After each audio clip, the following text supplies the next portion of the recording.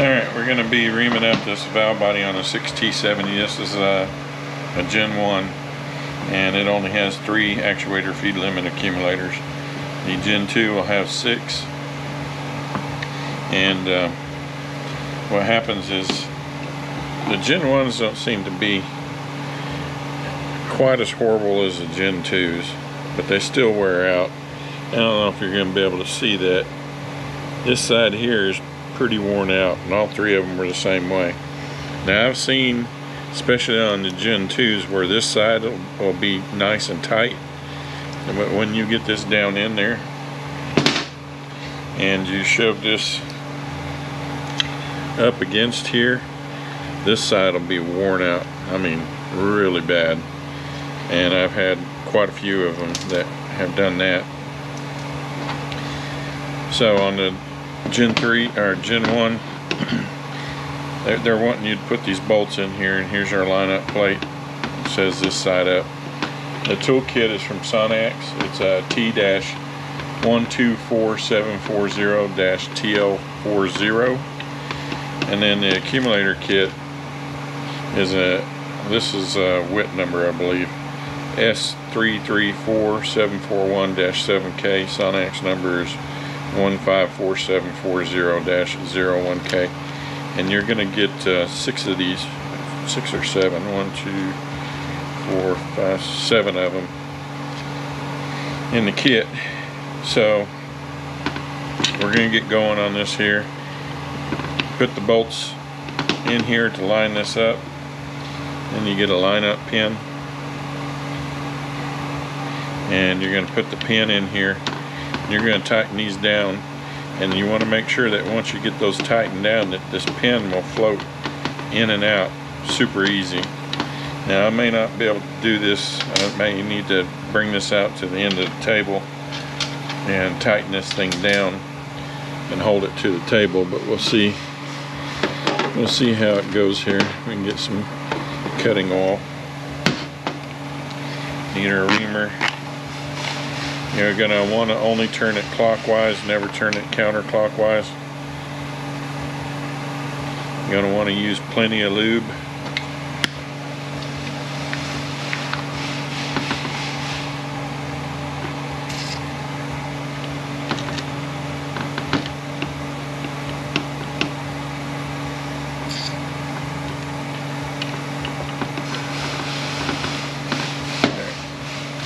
See if I can hold this down without too much trouble. You want to keep your rotations under 300 rounds a minute. You could use a slow drill on this if you wanted to. You're not going to want to undo the plate on here until you're sure that you've got all the way down to the bottom, because once you undo it, you're not going to be able to line it back up. Let's see if my big fat belly will hold it.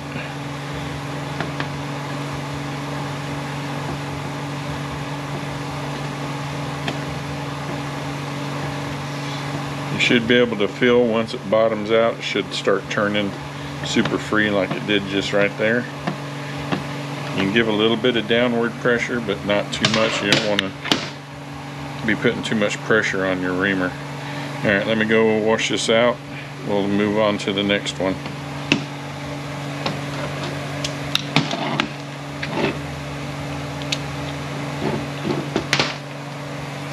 Okay, you don't have to move it off of those bolts, but you are going to have to loosen it so that you can get it to line up with this other one.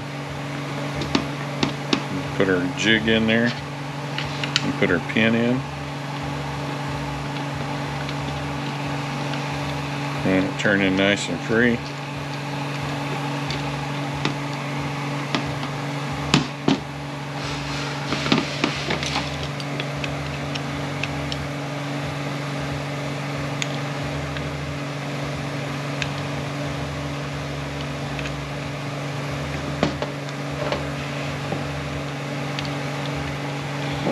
Before we get too far, make sure they're still nice and free, nice and tight.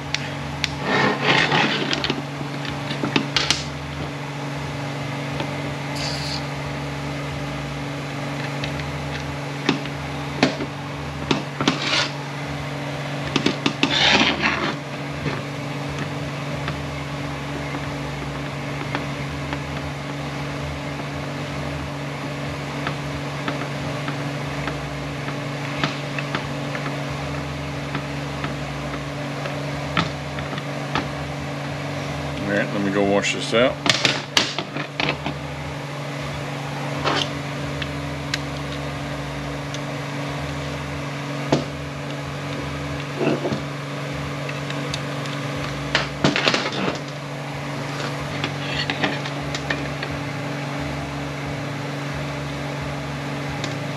Alright, maybe right there.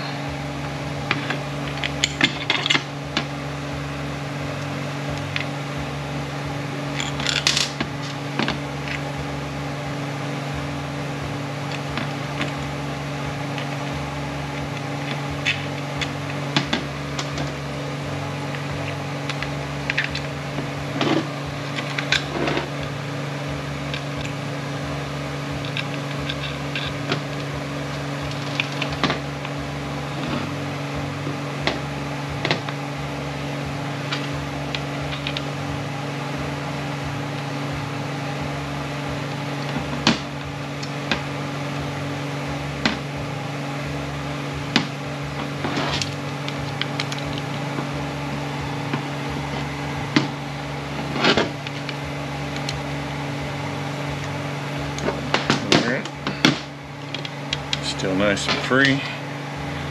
Put some lube down in there.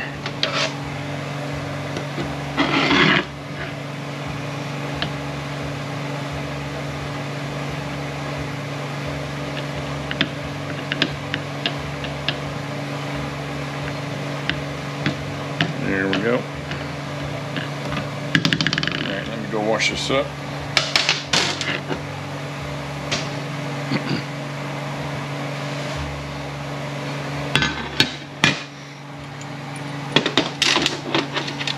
Put our reamer up so we don't get it nicked.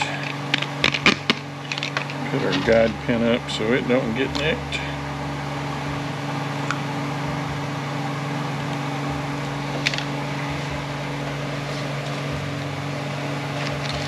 Let's get our accumulators out and see how they fit.